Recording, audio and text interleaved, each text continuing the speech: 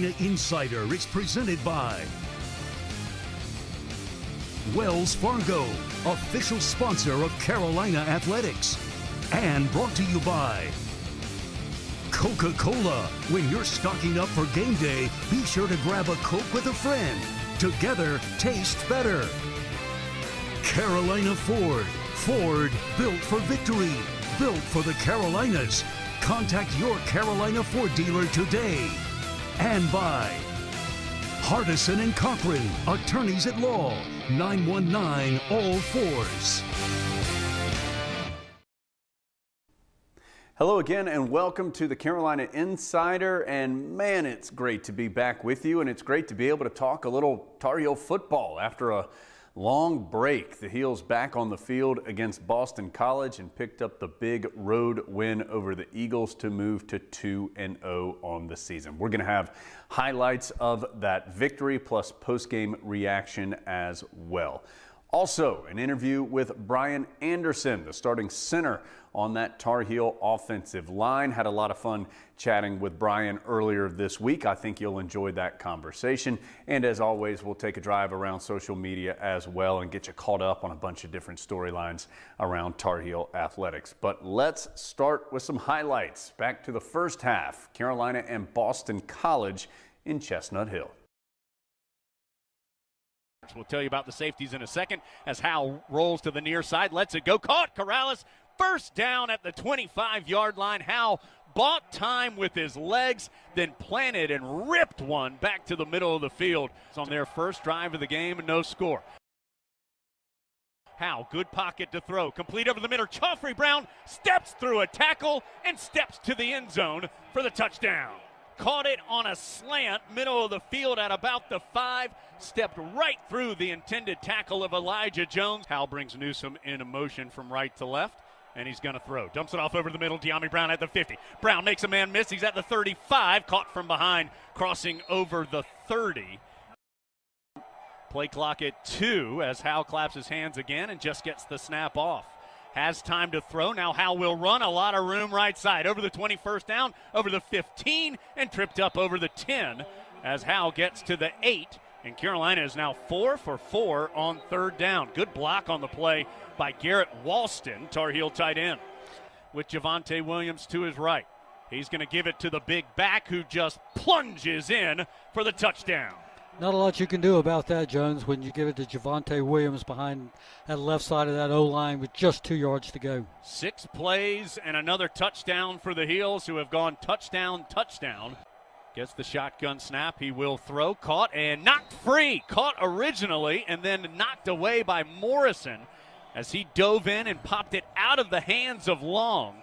That would have been a first down at about the 3. And a big third down here. Heels up 1, 5:20 and counting in the second quarter. It is 3rd and 6, and Howell will throw. Pressure coming, gets out of the pocket, coming down the near side. He has the first down with his feet as he skips into the BC sideline around the 30. Well, we have seen Howell pick up some big first downs on scrambles, and he does it again there.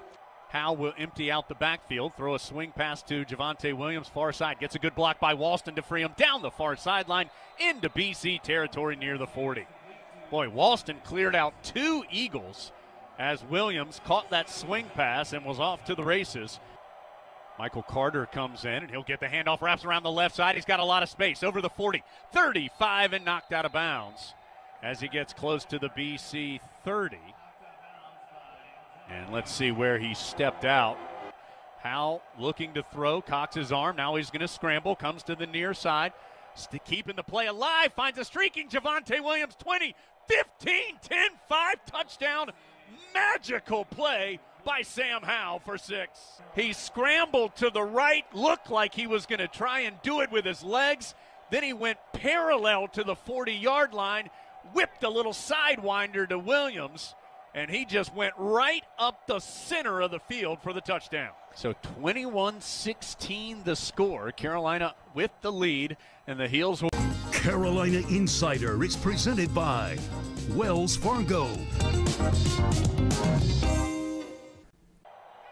Tyrone Hopper made the tackle for the Heels on the last play. Gimmel chasing down Jerkovic. He just throws it wildly up into the air, and it's incomplete. as he just slung it, and it ended up falling incomplete on the far sideline. There was a receiver, David Bailey, in the area. Big third down here. Throw coming, and it was knocked away. I got excited because both McMichael and Surratt were there, along with Long, the tight end, the intended receiver, at the numbers near side, and it was almost intercepted. 168 yards and 2 touchdowns. Quick hitter to De'Ami Brown at the 30. Keeps the play alive. He is hit hard out of bounds after the first down. He does get up okay, but he caught it at the 30 and carried some Eagles with him to the 35. Snap back, spot down. Atkins' kick is up, and it is right through there. So the Tar Heels get 3 points on the board to take an 8-point advantage, 24-16. So 3 consecutive 15-yard penalties on Boston College moves Carolina inside the 20. The Heels have to settle for a field goal. So the 2-point conversion on the way. Jerkovic in the shotgun. Jerkovic with Garwo to his right. 3 receivers to the near side of the field. Now Galloway goes in motion. That tight end Long's on the right side of the line. Jerkovic in a play action. Pressure coming from Hopper. Jerkovic keeping the play alive, and the pass intercepted. Intercepted by Morrison.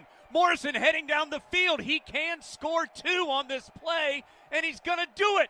Morrison with the pick, and 100 yards later, put some points on the board. Carolina's defense stands tall. Tyrone Hopper with the pressure on that play, Jones. Good to see the senior come to the middle, put the heat on Jerkovic. So that is 2 points for Carolina to make it 26-22. It is never boring with the Tar Heels. Onside kick on the way. Steven Ruiz will be the man to kick it. And the ball is loose in the middle of the field. Both teams on it.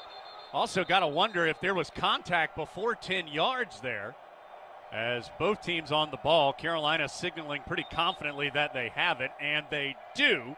So the Tar Heels in a scrum recover the kick. Let's see who comes out of there with it. I still can't tell, as BC is arguing the call. Never saw who came out of it at the end, Jones.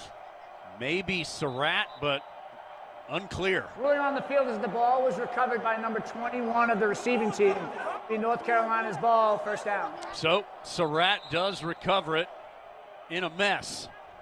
So many things went wrong tonight, Jones, but still it is a 4-point lead for the Tar Heels, and unless something happens. Hal takes the knee. Let's see if BC takes its remaining timeout. What a huge win. Yeah, this is a good one. Good win on the road against an improved BC team and against a really good quarterback. I think Jerkovic has certainly made a statement at his position for the Eagles today, but Carolina did enough. 121 yards on the ground by Carter. 2 touchdowns from Hal. Morrison with the pick 2 with the interception on the 2-point conversion and running it back to give Carolina the 4-point lead and the 4-point final advantage. 26-22 will be the final score. Carolina outlasts Boston College here in Chestnut Hill, as the Heels were certainly in a fight all night long. The guys found a way to win it tonight, and that's progress. We were concerned about the 3 weeks off and having a sloppy game, and that's really what happened. We had entirely too many penalties on offense that just kill drives. We had an awful kicking game mistake, and then defensively we gave up too many passing yards. On the good side, we did enough to win the game. When it came down to the end, Trey Morrison stepped up and made the play he had to. I thought when we kicked the field goal, it would be a 2-score game, and we were in good shape there. But when we pulled that to the left, it gave them an opportunity. Give them credit. The quarterback played really, really well. The tight end's one of the best players I've ever seen. And Little Ford's a really good player, and they've got some good backs in the offensive line. Four out of their 5 returning starters made some kind of award from last year. So Boston College got a good team. Their defense played well. So it was what we thought it would be. It was a very physical game on the road that came down to the end. And thank goodness our guys made the plays they need to win at the end of the game. Usually when you outrush the opponent, especially on the road, but mostly anytime you win the game, is 176-40. So what we've got to do is improve what we're doing against the pass. They did a good job protecting after early, but even when we got to him at 6'5", 230, he's so hard to tackle that he made play again, or he got the ball out of his hands. So quarterback's a really good player. He's changed this team completely, and they've got good players around him. So credit to them. They were a thing called Photoshop and filters, and Kobe, he's just messing with you. He's just messing with you. If you see Kobe out on the street, he'll still have those trademark locks. These kids with their loud music and their Instagram filters, everything's wrong these days. All right. You can tell he's enjoying it, though, because he put out the first one and he got enough feedback. He's like, I'm going to do that again tomorrow. And so he did. No telling what's coming next.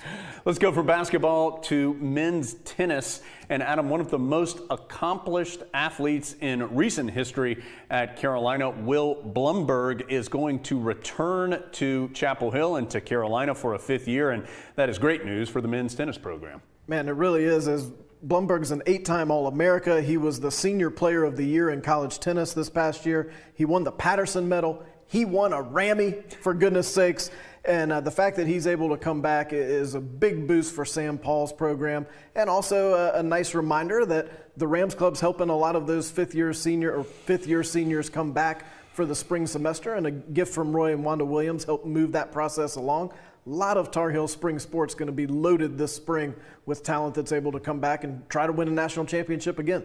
Michael Carter, big personality on Michael. He was mic'd up on the practice field recently to get a little inside look and listen on what it's like to be Michael Carter as he goes through a traditional Carolina football practice. We wanted to show you some of the highlights of that now.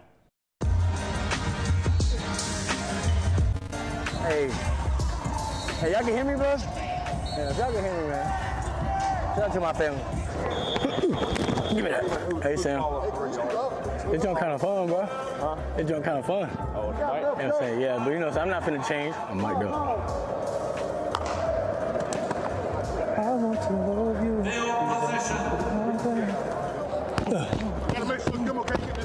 Can't do it to me.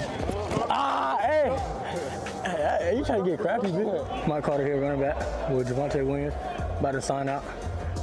Hope y'all enjoyed me talking, you know. I know. So long, look at him.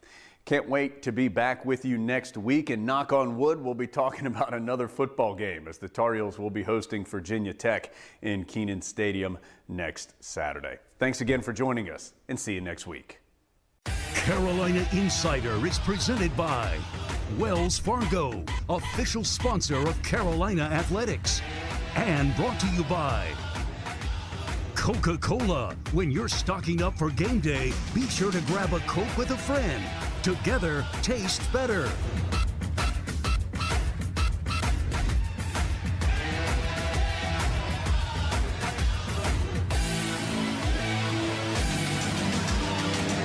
Carolina Insider is produced by Go Heels Productions for Tar Heel Sports Properties, a property of Learfield IMG College.